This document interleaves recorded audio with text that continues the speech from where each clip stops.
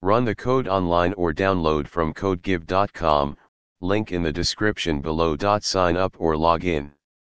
Save your chat history, share chats, and personalize your experience.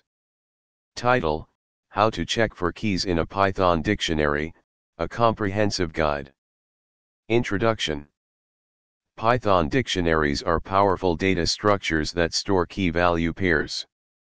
Often, you need to check whether a key exists in a dictionary before accessing its value to avoid errors.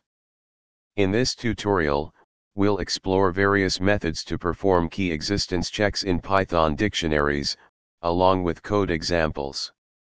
Method 1, using the in operator.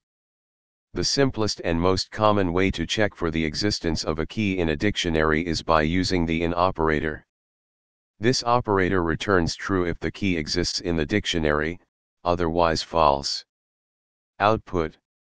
Method 2, using the get method. Another approach is to use the get method of dictionaries. This method returns the value associated with the specified key if the key exists, otherwise it returns a default value, which is none by default. Output. Method 3, using exception handling. You can also use exception handling to check for key existence. This method involves using a try-except block to handle the key error exception that is raised when a non-existent key is accessed. Output. Conclusion.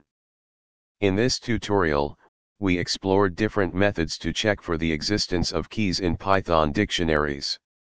Depending on your specific use case, you can choose the method that best suits your needs. Whether it's using the in operator, the get method, or exception handling, Python provides flexibility and simplicity in handling dictionary key existence checks.